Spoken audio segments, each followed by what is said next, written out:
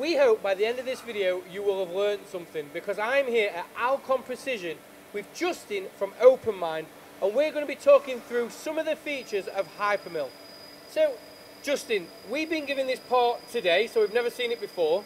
If I was to machine that out of a solid billet, how would I do it using hyperMILL? Sure. Hi.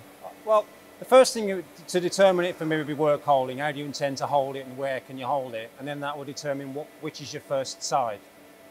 So I'd be looking for some potential location points or areas where I can use to hold down for subsequent operations.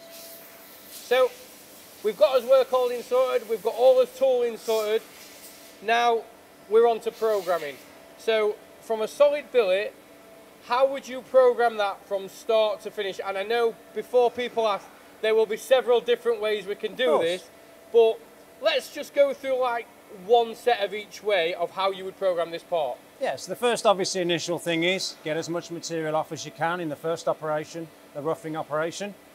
So you start with the largest cutter that's acceptable and just get it as close as you can to near net shape with the largest, quickest removal tool you can find.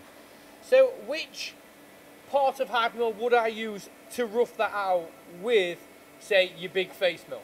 Right, so we only have really one roughing toolpath called 3D Optimized Roughing, and in there you can choose the different strategies. So there's only really one go-to place for roughing in a normal vertical environment, and in there you can choose whether it's high feed style or whether it's a trapezoidal roughing style. They're all in that one area. So that must make it pretty easy for people to program roughing, because there's only one, and hyperMILL will do the rest for you. Exactly, yeah. So we've roughed that out. Now it's time to get some of the pocket material out. What would I be using to remove the bulk of these pockets?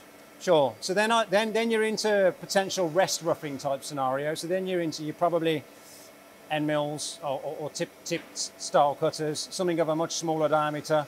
Really, you want the largest tool you can find that will fit in those areas to get as much material out as quick as possible. You don't want to go too small too soon.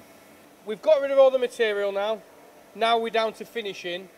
Before we start talking about all these little pockets, we need to finish the bulk of this part. So what sort of features would I be using to finish this part? Sure, so you know, in my background, the next steps I'd be looking to do would be some sort of Z level. So you're looking to do all of the sort of vertical surfaces and clear those away, because then that clears up the area for the shallows. So I'd be looking to do some sort of steep. So we have a Z level shape toolpath for doing that. And then we've finished all the Z level, yeah, and now we're going into the... Now we're into picking out, we're into detail now, where we start picking different elements, different surfaces on the CAD model, if you like. And how easy is it to do that using hyperMILL? I'm going to say it's easy. It's easy because what we try and do is use the model to drive it. So we're trying to not create any geometry. We don't really need to create any boundaries. We just click on the surfaces that we want to machine. If those surfaces aren't good enough, surfacing is within the package anyway, so you can manipulate them or make your own from the original. Now, looking at this part, this has been finished, and you cannot tell that different tools have been used.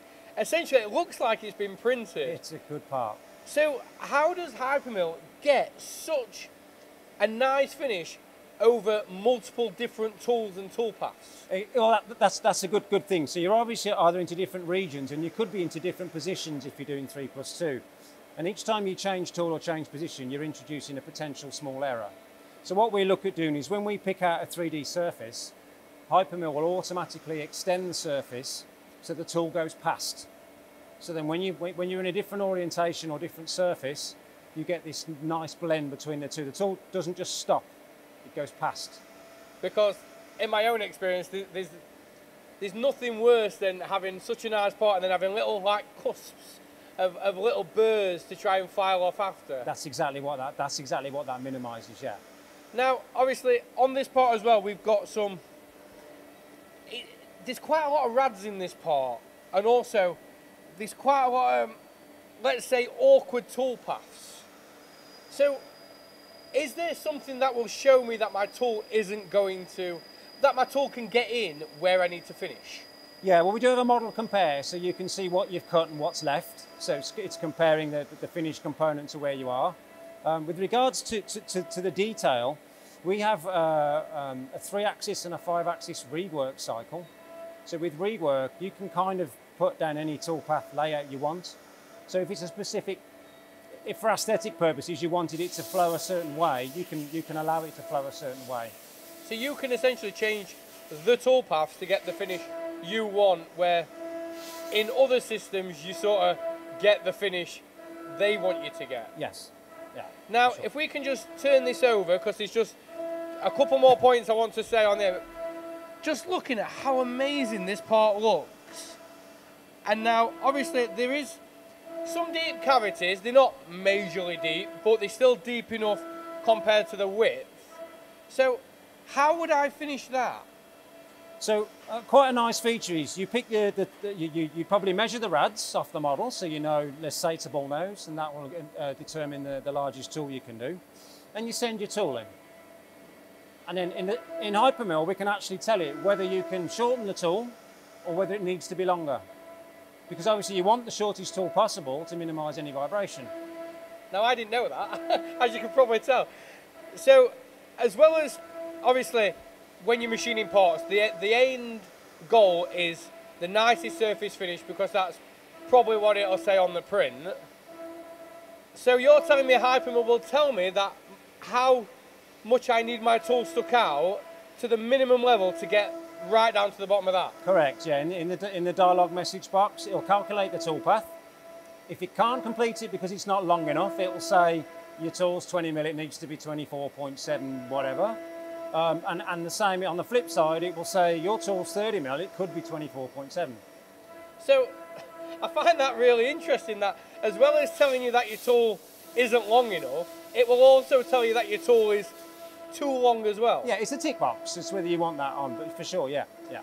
That really must help with, like, well, as you can see with this. Helps to get the finish. This, I said this before we started, that if you just look at this part on the end, that looks like it's just been printed, because there's absolutely no tooling marks, there's no joining marks from separate tools. The other function we've got is called smooth overlap, which is another tick box. And what smooth overlap will do, it will go past the area, the end of the surface, but it will also lift off slightly. So when it does that, then on the neighbouring surface that joins it, again, it's all about getting the smooth blends. So essentially, as well as hyperMILL being up there with some of the best toolpaths on the market, it's also giving you the best ways to get your surface finish, because there's a quote I really want to end this interview on, and it's a quote from you which I find amazing, and it's, the only way you will get a bad surface finish using hyperMILL is if your tool isn't sharp. Correct, sir. Now, I think that is such a great statement, and if you enjoyed this video and would like to see more educational videos, then leave a like and a comment below, and also don't forget to hit that subscribe button.